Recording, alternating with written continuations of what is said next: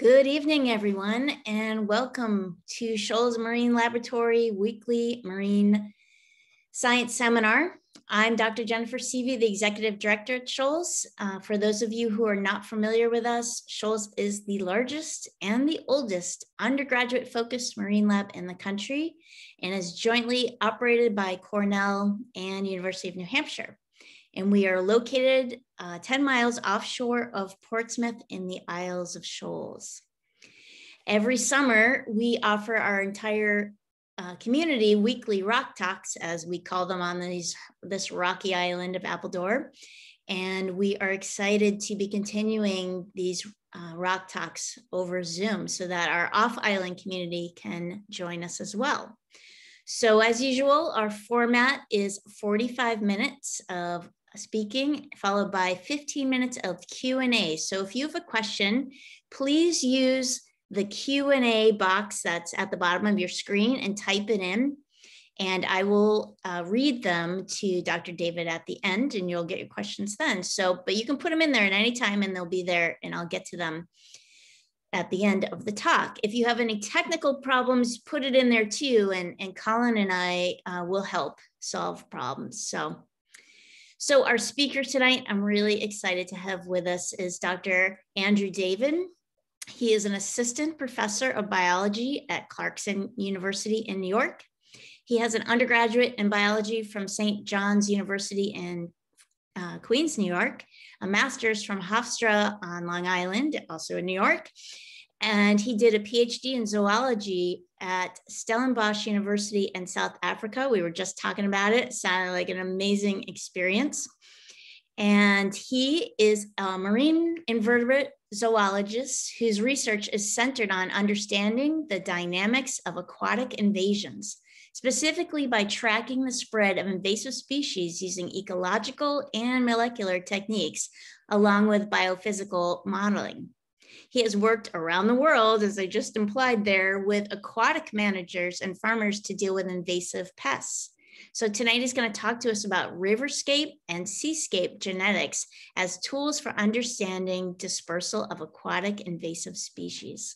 Thank you so much for joining us, Drew, and take it away. Thank you. Let's see. There we go.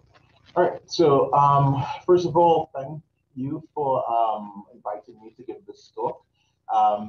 What I'm going to be talking about today is just some of the research that my lab has been doing for the last, 6 or 7 years, which really tries to understand how aquatic invasive species move across a seascape or move across a riverscape. Because my lab tends to do a lot of work in the marine realm and also in the freshwater realm. So just to give you guys a background in terms of what type of research I do before I get into some population genetic stuff. So my lab is focused on a couple of different projects right now, and the overarching theme of all of these projects is invasive species. So one project that we've been doing this was probably started in 2018, is using DNA barcoding and metabarcoding to try to investigate what type of invasive species are present in the Adirondack Mountains. And I'll talk more about the Adirondacks later on, but for those of you who don't know, the Adirondack region is a very big part of northern New York. In fact, it's the largest protected forested reserve in the contiguous United States. And not a lot is known about its invertebrate fauna, surprisingly.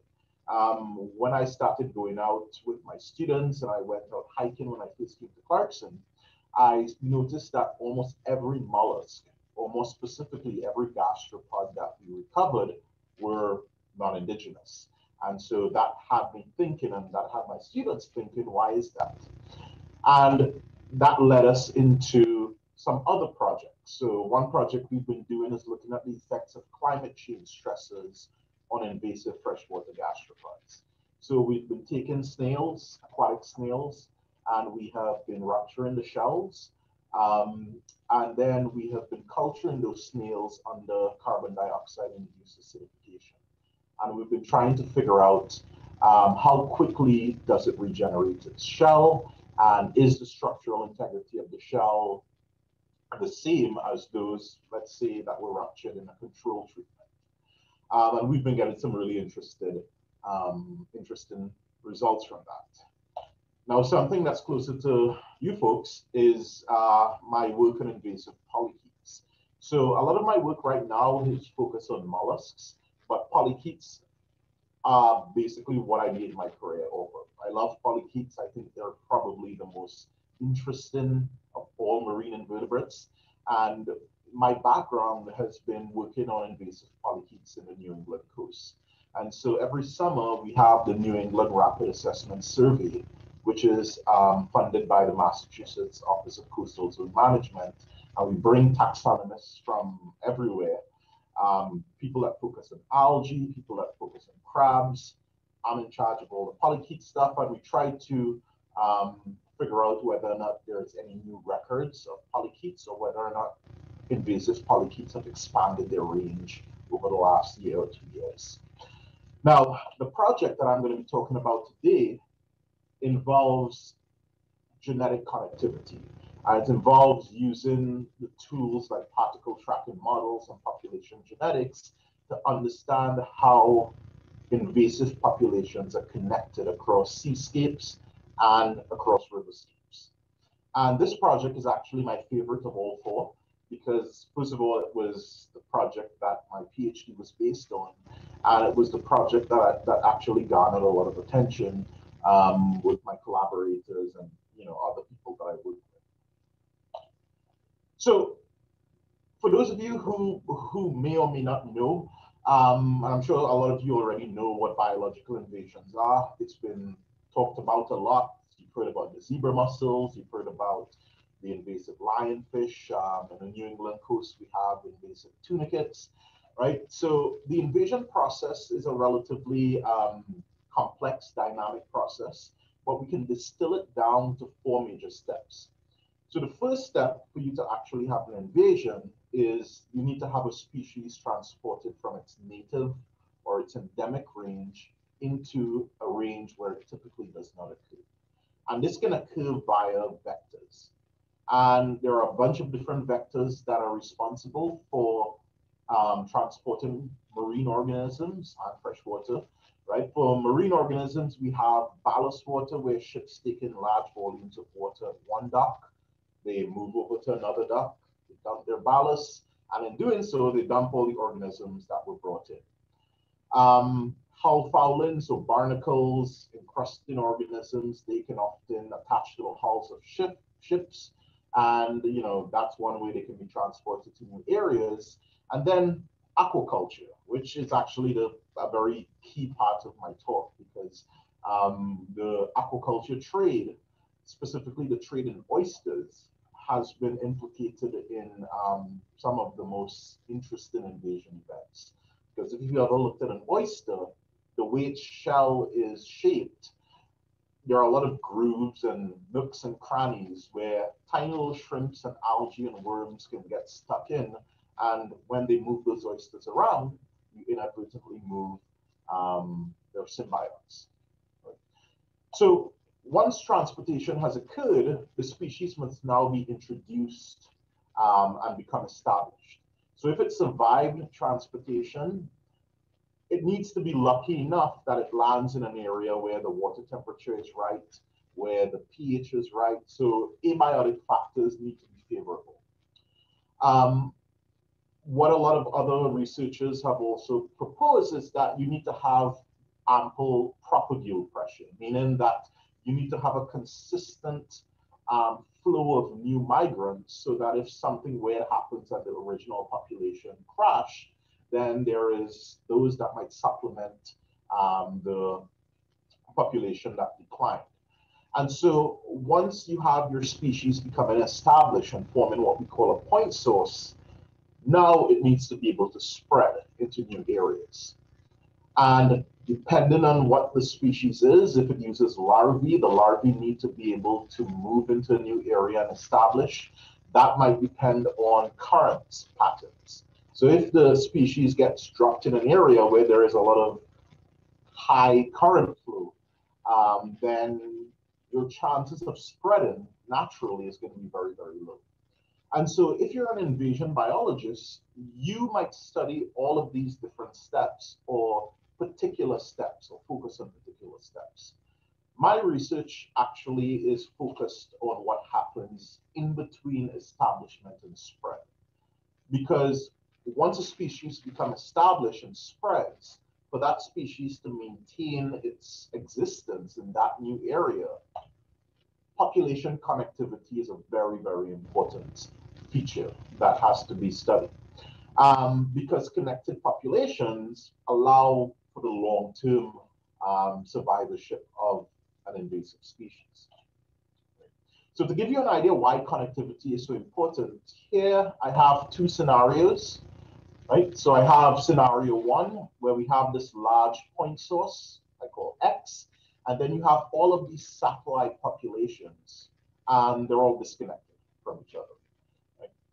In the second scenario, I have point source X, but I have all of these satellite populations that are connected, meaning that you have migrants that can move from the larger point source and form sync populations and move all the way back. So you have gene flow occurring among all of your populations.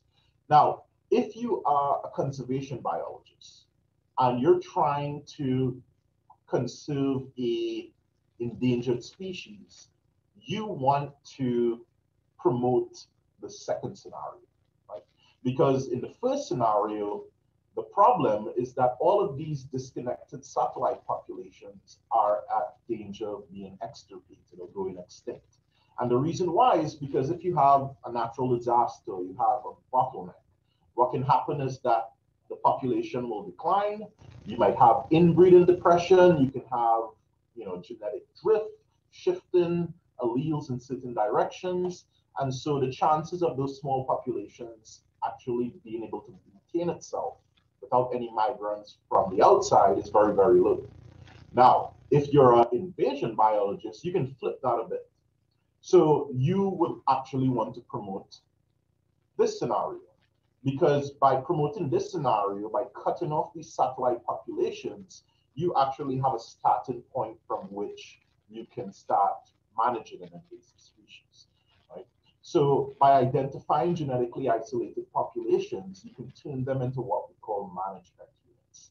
And then that's where your time and energy can go into in terms of eradicating the species. Now, this is a strategy that works sort of as the last resort, right? Ideally, you want to prevent a non-indigenous species from getting into the new area to begin with.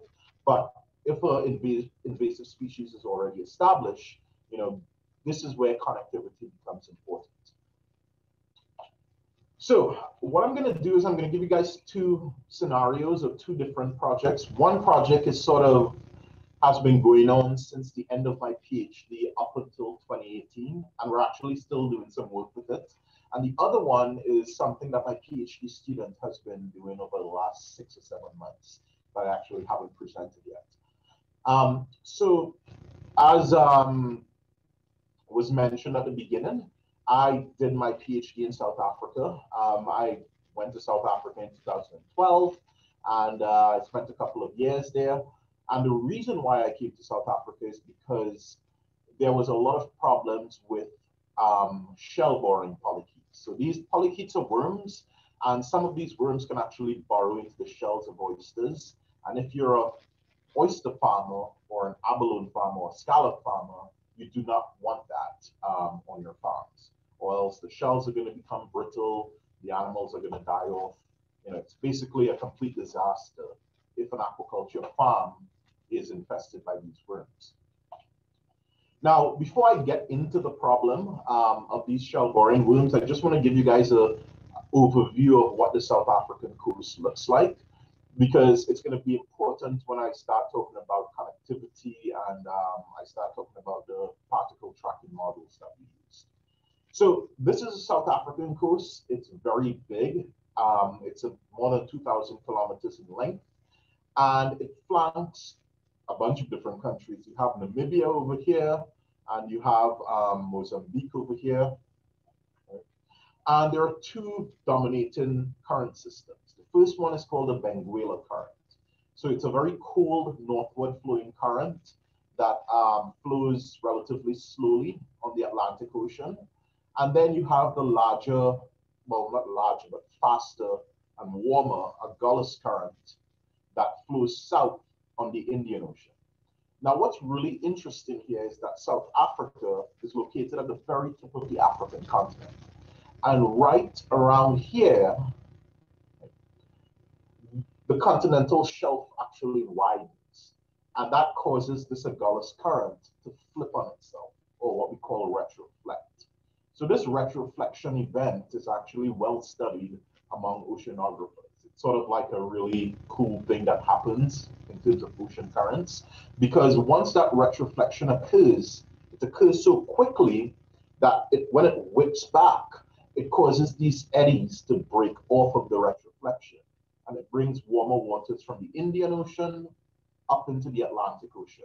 And those eddies actually make their way all the way north into Europe, and it actually helps mediate the climate of Europe, which is really cool, right? So these red arrows that I've put here actually represent dispersal barriers.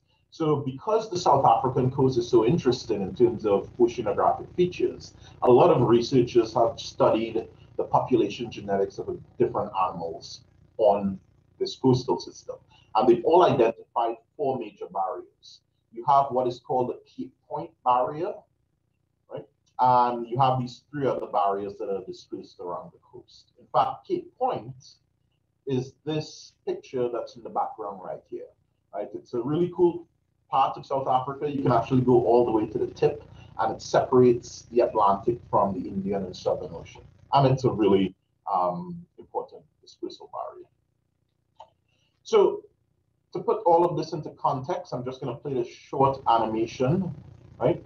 So the red refers to, well, warm water. So you can see the warm Agulhas current flowing south, and you can see the retroflexion over here, and these eddies are breaking off and bringing warm water into the Atlantic, right? So one of the really lucrative industries in South Africa is their aquaculture industry, their fisheries. And shellfish aquaculture in particular is well represented on all of the coastal regions. The two most commercially important shellfish is Haliotis medae, which is the abalone, and Chrysostria gigas, which is your Pacific oyster. Now, Chrysostria gigas in South Africa, it's been farmed and it's consumed in the country. Haliotis medae is actually a luxury item, and most of it is actually exported to Taiwan and China and things like that. But both of these shellfish tend to be infested by shell-boring polychaetes. So what you're seeing here is a scallop, and this is not from South Africa, by the way. This was a scallop that I sampled on Nantucket a couple of weeks ago. So I was over in Massachusetts back in May doing some sampling at their shellfish farms. And this really black thing you see on the inside of the shell is called a mud blister. So whenever these worms burrow into the shell, the animal, so the oyster or the scallop, in order to sort of seal that burrow up, it actually produces a mud blister. And the problem with these worms is that if the animal is infected by 3 or 4 worms, that's fine. But if you have really heavy infestations, which I'll show you what it looks like in a bit, then what's going to happen is that the oyster or the shellfish is going to be spending most of its energy trying to repair its shell rather than growing. And so the growth rate is going to decline. Also, the shells actually become very, very brittle under heavy infestations, right? So these all show mud blisters. And the circle I'm showing here shows a worm So we cracked open the inner side of the shell so you can see the nacreous layer. And these are what the worms look like. So these are all three different species of shell-boring worms. The one I'm going to focus on here is a species called Polydora haflura. It's actually an invasive species to South Africa, and it's been responsible for most of the shell-boring activities in that country. So this video here, and for those of you who love oysters, I apologize in advance, but this is a oyster, Chrysostrea gigas, that's been placed in a 1% phenol solution. So the phenol solution acts as what we call a vermifuge, and basically any worms that are in the shell become agitated and they actually begin to leave the shell. So this was a single oyster that we put in, and you can see the worms sort of squirming out. There were about 200 to 275 worms in this single oyster, which was the most I've ever seen, right? So if you're eating oysters from the shell, you don't know if there's worms in there because no one cracks the shell, right? You eat the gonads and stuff that's in it. But that was the problem that the South African industry had to deal with. And so part of my PhD, first of all, was trying to figure out, okay, can we eradicate this species from the South African coast? To do that, we knew nothing about the biology of this worm. So first of all, we had to spend a year studying the worm, trying to figure out what its reproductive biology is. And then what we had to do was we had to sample populations from all across the coast and try to figure out, okay, what does the genetic landscape or seascape of this species look like? Is the species being isolated by these barriers that I just mentioned, or are the larvae able to disperse to new areas and maintain connectivity? And so one of the challenges of this project was that shell-boring polychaetes are what we call obligate symbionts. So this means that if you take them out of their shell, they're going to die, right? You can't just take them out and put them in a petri dish and have them, reproduce and feed and culture them. And so the first thing we needed to do was we needed to figure out how do we culture these obligate borers, right? We clearly can't see what's happening in the shell. And so what we decided to do was we used these 1 to 1.5 millimeter glass capillary tubes. And we tried to trick the worm into thinking that it was in its burrow in the shell when it's really in a glass tube. 9 out of 10 times when we first did the preliminary work, the worm died, right? So we would try to tease the worm into the tube, and then the worm would squirm in. We would get pretty excited, then it would come through the other end and then die. So that's that. But eventually we started getting it right. We started figuring out if you relax the worm with magnesium chloride, then it's less likely to get agitated. And so eventually we were able to get enough worms into these glass capillary tubes. And if it was a female and she had mated, she would actually produce her egg strings in it. And so you could take these tubes and put it under a microscope, and you could actually observe larval development from eggs all the way to the end larval stage, right? So we were actually able to, observe multiple females brooding. We were able to record larval size at hatching. We were able to develop a protocol for figuring out which algae would best to feed them. And so we actually cultured these worms for months using this protocol. And so we were able to figure out that this worm produces plantotrophic larvae, which spends about 40 to 50 days in the plankton before it settles, and also produces a delphophagic larvae, which are much bigger at hatching because they feed on nurse eggs, and they settle within a couple of days. So it can produce long-lived larvae and short-lived larvae in the same individual. So that's a rare form of larval development that's only found in probably 7 or 8 different species out there. And so once we figured out the larval biology of this worm. That took about a year and a half. Now it was time to actually find populations across the South African coast and try to figure out, how connected are these populations? Are there any isolated groups that we can sort of target to start getting rid of or start managing? And so to do this, we sampled the entire South African coast. This took us a year because it's a long coast. And, sometimes you go to a site, it's a bust, there are no worms. And so sometimes you might have to go offshore to get them. And eventually we got about 7 populations. So these are just some photos from those sunny days in South Africa where we would go out and find as many oysters, barnacles, whatever had a calcium carbonate shell and could potentially harbor worms. We collected it, cracked open the shell, got the worms, ID'd it, and stored it for genetic studies. So I just want to put these breaks again here, these dispersal barriers, so you remember where they are, because it's going to be important when we look at the genetics. But these were all the sites that we sampled. And by the way, each of these sites happen to have an oyster or an abalone farm within a couple of miles from it, from the actual sampling location. So, long story short, we did all of the genetic work. We focused on using a mitochondrial and a nuclear markers for this. And these are what the haplotype network looks like. So the coloration patterns or the colors give you the particular sites. Each circle represents a haplotype.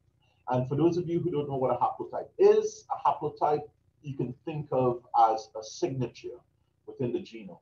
So if 2 individuals share the same haplotype, it means that at some point in their evolutionary history, there was interbreeding, whether or not it was between their parents, their grandparents, their great-grandparents, right? And so what this shows is that we have a very mixed network, right? So for example, we have this single large haplotype here being shared by individuals from 4 different sites that span 2 different phylogeographic barriers, right? And the nuclear data set, you have this one haplotype where almost, I think, basically all the individuals share that same haplotype. So in other words, we have a highly connected population based on the population genetics. When we looked at our FST values, and FST refers to, it's a measure of population genetic differentiation, and it's actually an indirect measure. And basically your FST values can range from 0 to 1. A FST value of 0 means that everyone is mating with everyone, right? You have high levels of gene flow, there is no structure. 1 means that all of the populations are showing structure. In fact, it mightn't even be the same species. You might be dealing with cryptic species. And so 0.0 to 0.04 is actually very, very low. So this sort of corroborated our haplotype network that shows, hey, these populations of worms are actually exhibiting high levels of connectivity or a lot of gene flow. Now, once we completed this study, and this took probably a year to complete in terms of the sampling, the genetic work, the analysis, we actually presented this at a conference.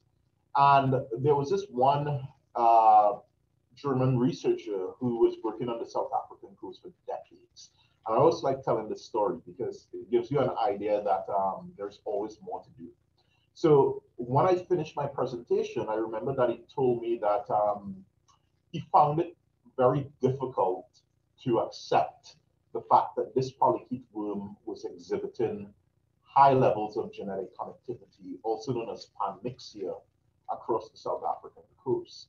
And the reason why he was skeptical was that if you go into the literature on the South African coast and you look at all of the species that's been studied in terms of their population genetics, we've studied octopus, mussels, rock lobsters, seahorses.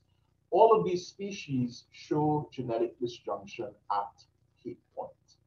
Right? So his argument was that why is it that all of these individuals are showing genetic disjunction, but these tiny worms that produce small larvae that can be moved about by ocean currents are able to traverse this barrier? Something has to be wrong. So he assumed that maybe, I needed more high resolution markers like RAD-seq or microsatellites, and maybe that would help. And so I didn't want to actually go back into the genetic data, and I definitely did not want to design microsatellite markers for my species. And so I was lucky enough that I had a colleague at the time. He was at the University of Cape Town, which is another university in South Africa. He was a postdoc coming in from England, and he was actually in the process of building the first ever high resolution oceanographic model of the South African coast. So he's basically an oceanographer. And what he proposed was that, why don't we sort of combine forces, right? He had just created this really cool model, and he needed a actual real life example to validate it. And I, on the other hand, had this really weird genetic pattern, and I was trying to validate it using physical modeling. And so what we did was we decided to retrofit our oceanographic model with a particle tracking model. So this, weird looking chart over here, this flow diagram, is the framework for the Regional Ocean Modeling System, or ROMS.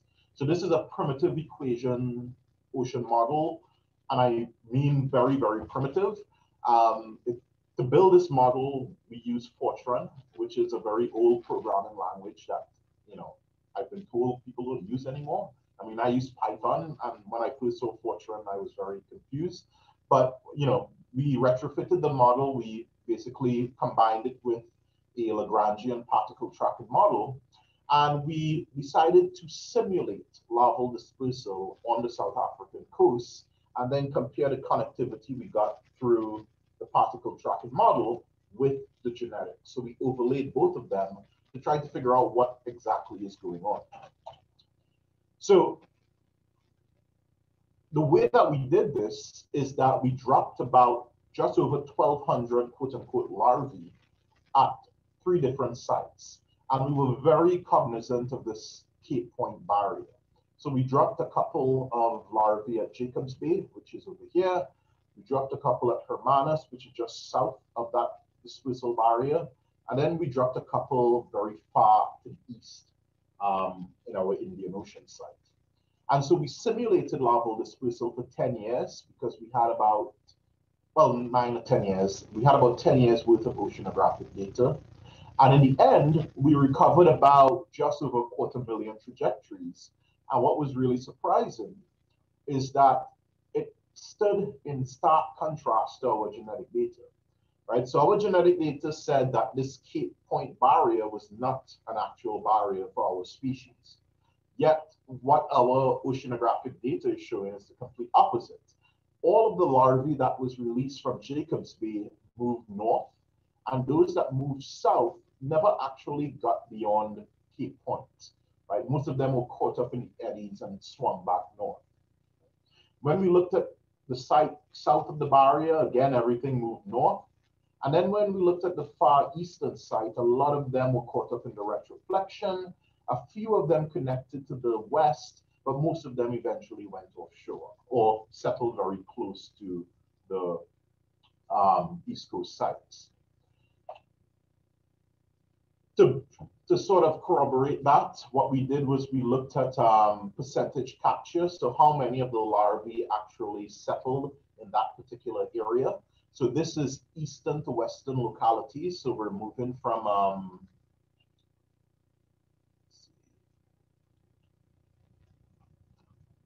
should be working, right? So we're moving basically from east to west, and we had less than 50% particle capture for all of those sites. When we looked at west to east, then we didn't have anything, right? So none of the larvae were actually able to connect to eastern localities when they were released from the western sites. And so now we were in a conundrum. So something was happening that was, our genetic data was telling us, hey, this is a highly connected metapopulation.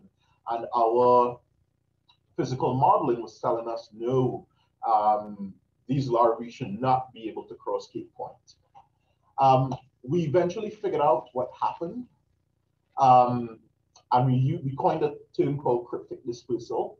And what happened was that when we interviewed a lot of these oyster farmers and these abalone farmers, apparently what they were doing and what they weren't supposed to do is they would move or sell some of their excess oyster and abalone stock to other farms in other parts of the country, in other biogeographic regions.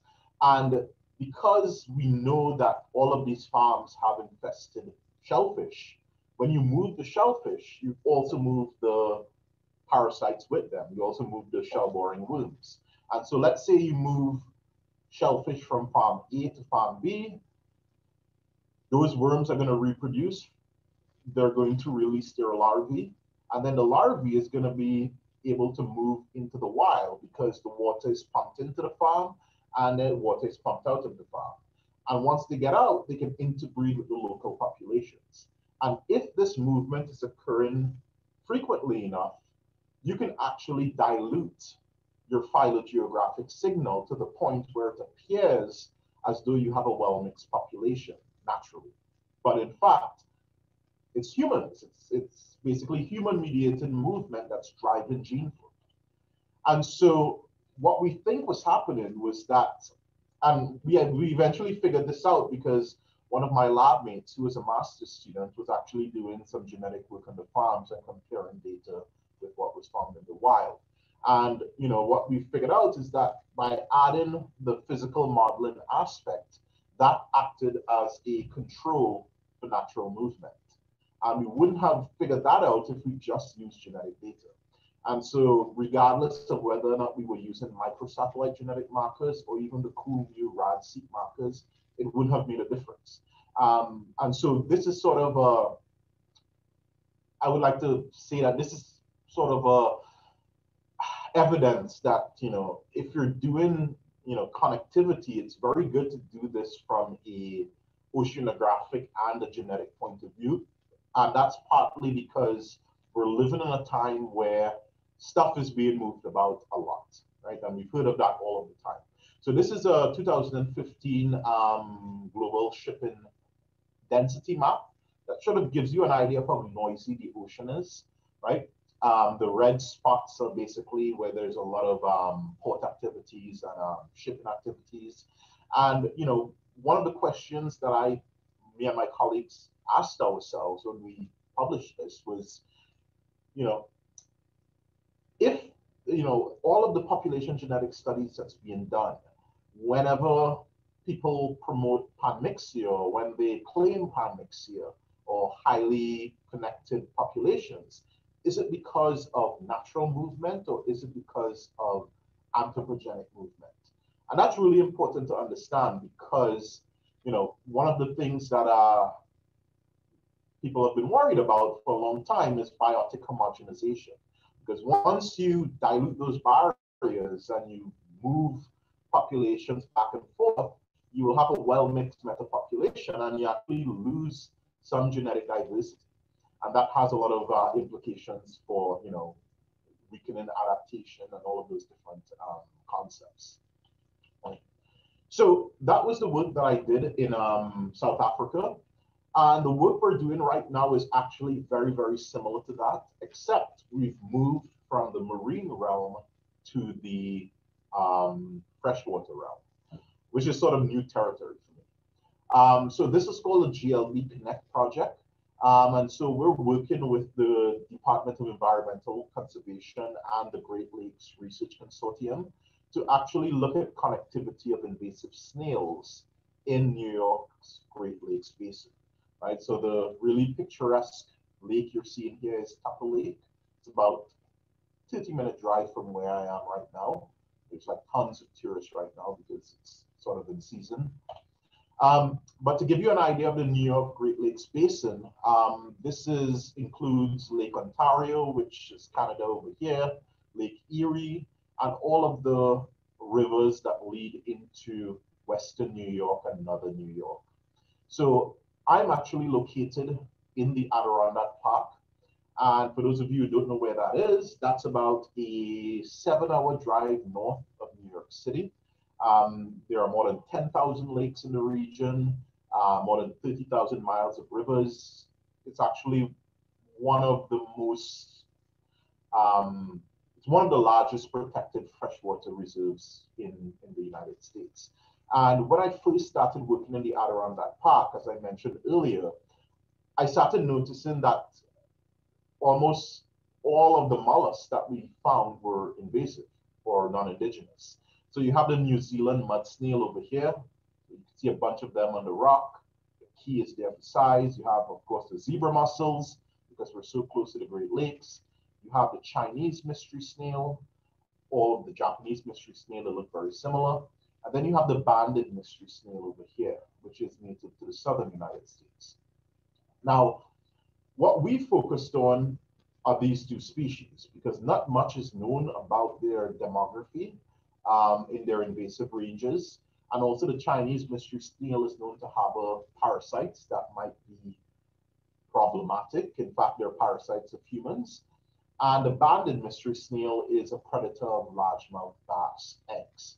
And so because of their impacts, we're actually trying to study the connectivity of both of these species on the Great Lakes Basin using a similar strategy, where we combine population genetics with hydrodynamic modeling. And so the person who is actually spearheading this project is my PhD student, Namanthi.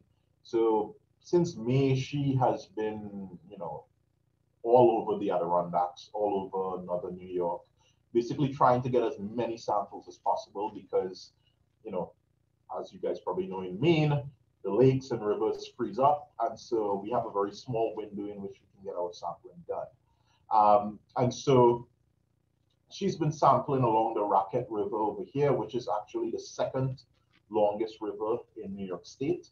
And it's actually the most dammed river east of the Mississippi. So we have more than 27 hydroelectrical dams.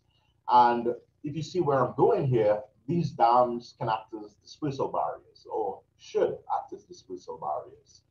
And so what we're doing right now, besides sampling, is we're trying to design some microsatellite genetic markers for both of these species. And we're going to be testing a couple of hypotheses. So for example, are these hydroelectric dams preventing the dispersal of these snails? And the question becomes complicated because in addition to dams, during the summer months, as I mentioned, it's a very big tourist destination.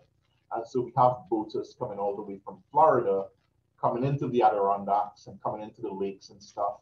We have boaters from Canada coming into the Great Lakes, getting into the St. Lawrence River, and even making their way up to New York. And so if you come to the Adirondacks, you'll see a bunch of signs at all of the boat launches that says, you must clean your boats before you take it out. And so we know that these boats are acting as vectors. And so trying to see the interplay between, boats as vectors, dams as dispersal barriers, and trying to figure out, what is the pattern, what are the patterns we can expect? It's sort of something that we're really interested in. And we already have models made, hydrodynamic models made of this region. And so it's going to be an interesting project over the next couple of years to see what comes out of it. And so this is sort of my shameless advertising for those of you who are interested in this type of research.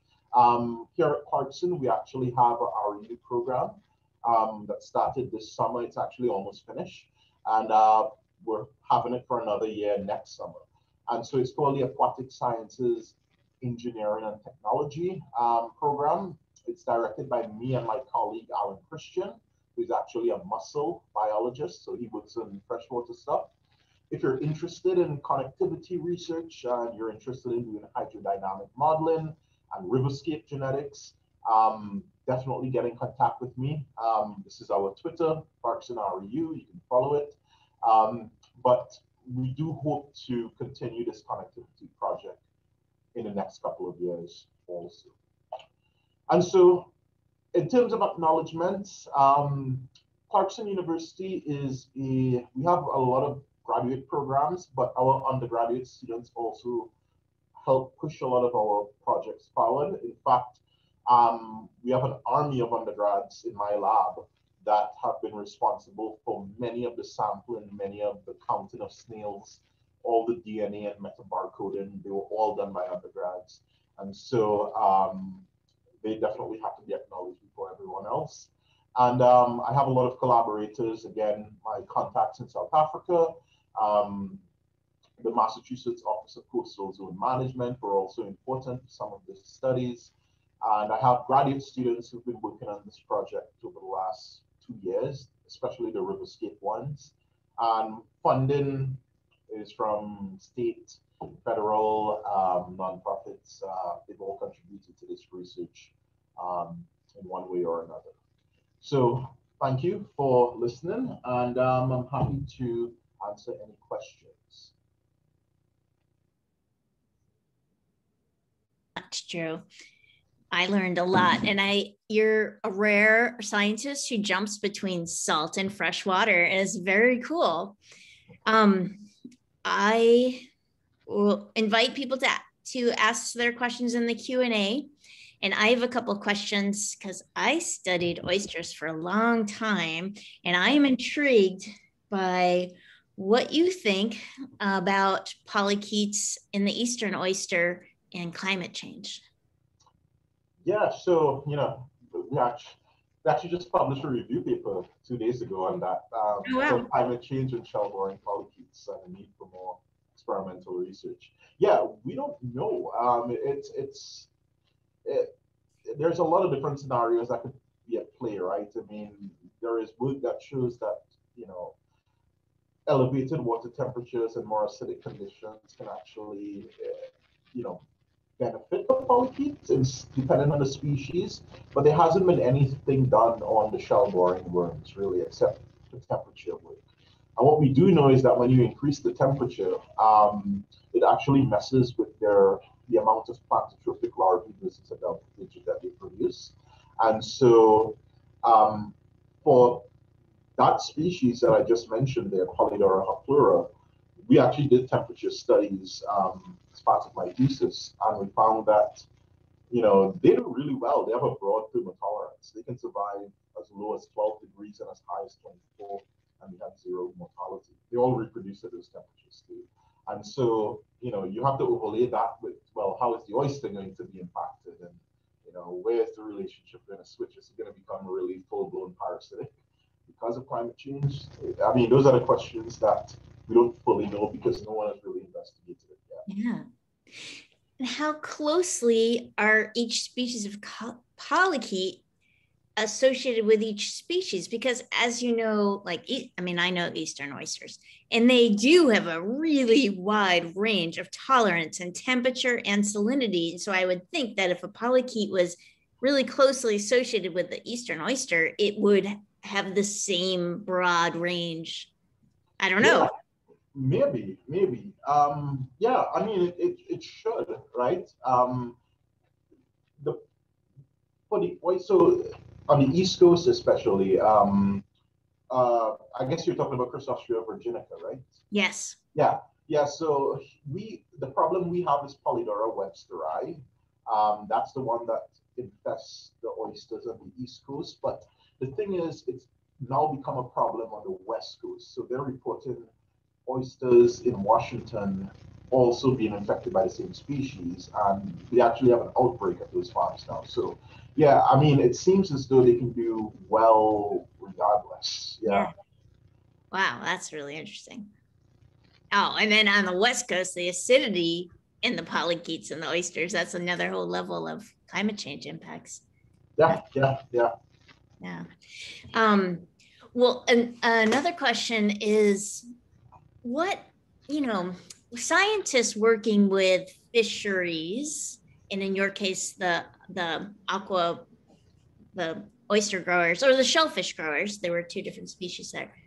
What was that relationship like? Because sometimes it's really collaborative, sometimes it's kind of a, not at all. What was it like, and how did you gain trust and So I was lucky in that I didn't have to gain the trust, because all the politics was done by a master student in our department. So he was the one that was working with the farmers, and you're right. They withhold a lot of information, and in fact, when we figured out that it was the farmers moving the stuff around that was causing the observed genetic patterns, we actually had to hold off publishing that, because we needed to either contact them, but we also needed to contact the Department of Agriculture, Forestry, and Fisheries.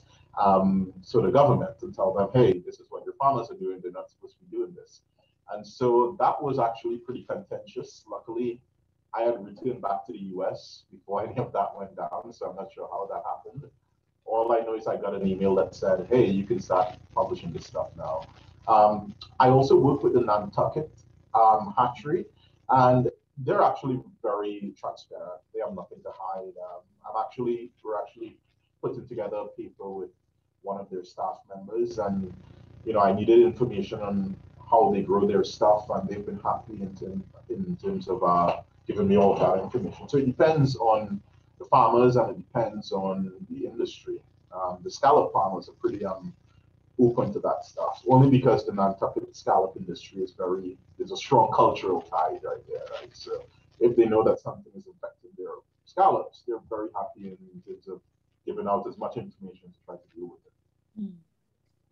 That brings up an interesting issue, because scallop farming is becoming a hot topic in the Gulf of Maine, in Japanese lantern methods. And they're really, well, they start them young in a high density net, and then they separate them. The Japanese method, they punch a hole and put them on these long lines.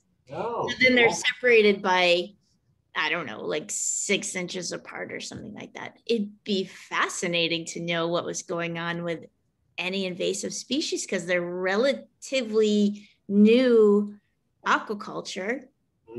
And it's really considered a high value aquaculture, because as lobster moves out of the Gulf of Maine, scallops they're like the next obvious place for a lot of lobstermen to go for their price point, because they're expensive. Yeah. There is I forgot his name. I can't remember his name, but he's over at the University of Maine. Rawson is his last name. But his undergrad student actually found an invasive shell borer in a Maine scallop, I think. It was called Polydora unagolensis. I was never found before in the United States. And so, yeah, that's interesting. I didn't know that they were doing long line farming with those scallops. Yeah, and in fact, some nonprofits and the state are really kind of promoting it as an alternative to a wild fishery. Here's a question from one of our community. Great topic, very interesting and informative. I am wondering how quickly the shellfish can adapt to the invasive species, and how the makeup of shellfish might need to change to adapt. Do you have any information about that? Yeah, so if you go into the wild and find an oyster, they might have 1 or 2 worms in them. If you have 1, 2, 3, even 10 worms in the shell, it doesn't seem to affect their growth rate or their tissue condition. The problem is when you have an outbreak, and the video I showed you where there was like 250 worms in that single shell. So in that shell, you can see that if you were to look at the meat inside of it, the condition index would be actually really, really low. And you can touch the shell and it would break apart because it's so brittle. And so, they can adapt to low infestations, but the outbreak is what the problem is. And, those worms are pesky, because no matter what you try to do, it's very difficult to get rid of them. One of the methods they do is like drying, where they would pull the oysters and scallops and they would allow it to be dried in the sun for a couple of hours and then put it back, because the oysters can survive that. But the worms can too, because the worm actually secretes this mucus around its body, so it maintains its, you know, its moisture even when the oyster is drying out, and so it can survive just as well as the oyster can by doing that. Yeah. Great, thanks. Here's another question from one of our community members. It's actually kind of, this is an interesting question. Fascinating talk. With snails that can potentially climb over terrestrial barriers to other bodies of water, like the dam, climbing over the dams maybe, how do you factor that into calculations of habitat connectivity and range expansion? And he studies invasive amphibious fish, snakeheads. He's curious how to quantify or predict that. Yeah, so for these snails, you know, these are sometimes called the mission snails, viviparous snails. These actually don't, luckily, these don't move that far, or they are able to move over dams, but they've been shown to survive they've been shown to survive the gut of Canada geese. And we have Canada geese that feed on the tiny snails as soon as they come out. And people have looked at gut contents and they found live snails. And so overland dispersal via birds is something that, you know, we're very, well, I'm not worried about. It's not my thesis, it's my PhD student's son. But, you know, she's trying to figure out how to account for that. Right, so it's going to have to be looking at fine scale structure, really. Luckily, we have the hydrodynamic modeling that can work. But yeah, that's a good question. So for you know, for that type of weird unorthodox dispersal, yeah, I'm not sure how we'll tackle that, but it's definitely a possibility. That's great. Well, thank you so much for answering our questions. Lots of great ones. Appreciate your time so much. So just to let everyone know, we record these talks and we put them on our Shoals live stream page, and that's at shoalsmarinelaboratory.org. Please feel free to share this with anyone who was not here tonight. Our next speaker is on July 15th at 7:30. Vicky Valquez is a graduate student at the Pacific Shark Research Center at San Jose State University. Her graduate work focuses on the spatial and temporal distribution of soup fin sharks in San Francisco Bay. She also does a lot of science communication work, and perhaps some of you recognize her name from Shark Week, where she has shown up many times. She's going to talk to us about deep sea sharks. So we're going from invertebrates to sharks.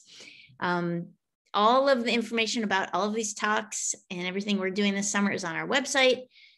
Thank you, Dr. David, so much for spending the evening with us. We appreciate it greatly. And take care, everyone. Have a great night, and hope everyone does well in the rainy weather that's about to hit the East Coast or hitting the East Coast right now. We'll talk to you soon. Thank you. Thanks. Good night. Good night.